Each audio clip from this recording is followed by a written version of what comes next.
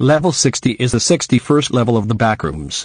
It is a sprawling complex of rooms similar to a retro laundromat. Survival difficulty: 0, safe, secure, devoid of entities.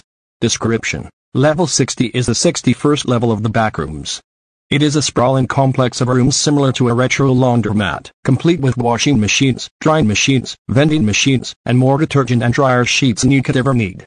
The machines are all functional, but only if you use coins. Coins are flat round pieces of metal that function as a currency in level 60. You can obtain some by breaking open any washing or drying machine. The machines all use soapy water in their cleaning process, so don't drink it.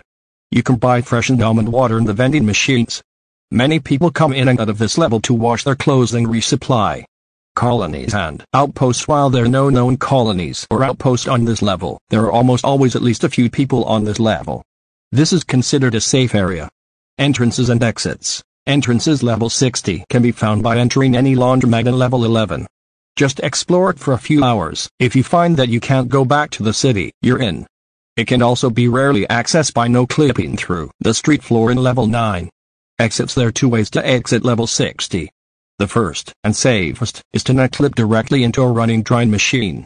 This will take you back to level 11. The other way is to travel deep into the laundromat, which could take several days. Eventually you will encounter an entrance to a train station. Entering this train, and traveling down it, will take you to level 61.